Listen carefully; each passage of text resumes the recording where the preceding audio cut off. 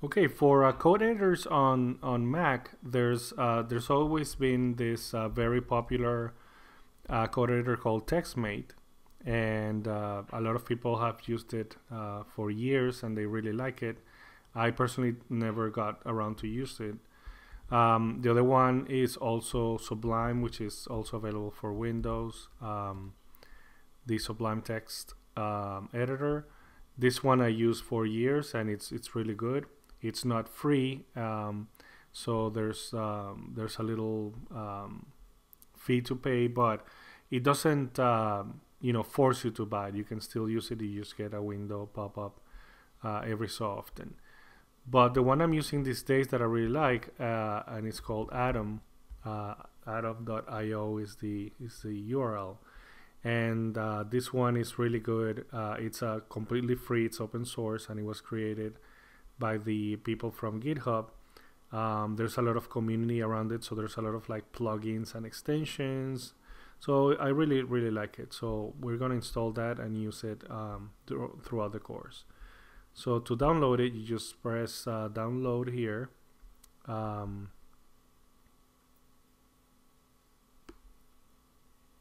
It downloads the file.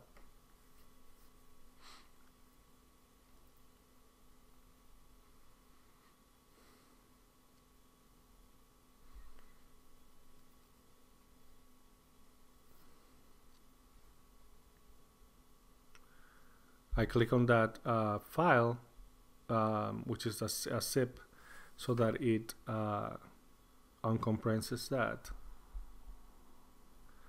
And now you'll see that it decompresses as the program file itself, or the application file.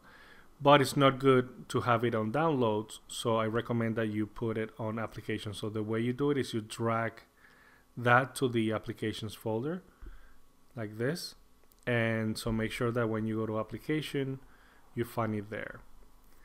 Once it's there, you can double click and open it for the first time.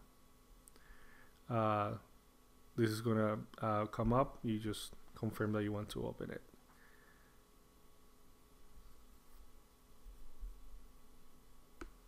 And here's the Atom editor. So there's a welcome file in there, and as you can see, you can start typing your code in there.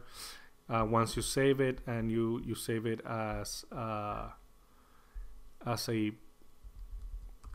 Python or .py file, it'll start colors. The highlighting of Python will appear, and you'll get really good visualization of the variables and the commands and all that.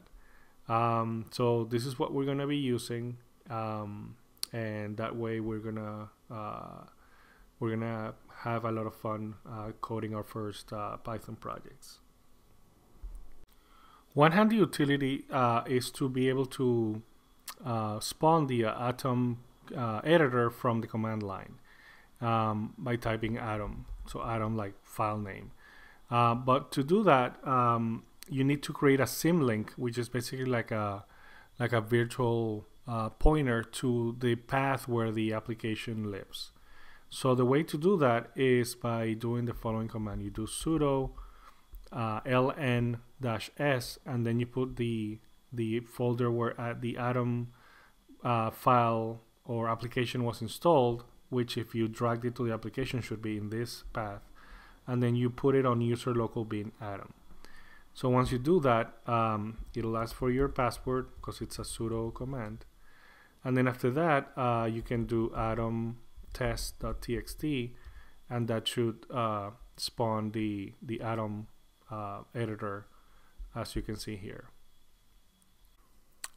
But if you, for some reason, don't want to create that Symlink method, Atom also has a command on the menu that says install shell command. So if you click in there, it would install two commands. One is the Atom executable, and the other one is APM, which is the Atom package manager, which might be handy if you want to install some packages for Atom utilities and libraries and stuff from the command line.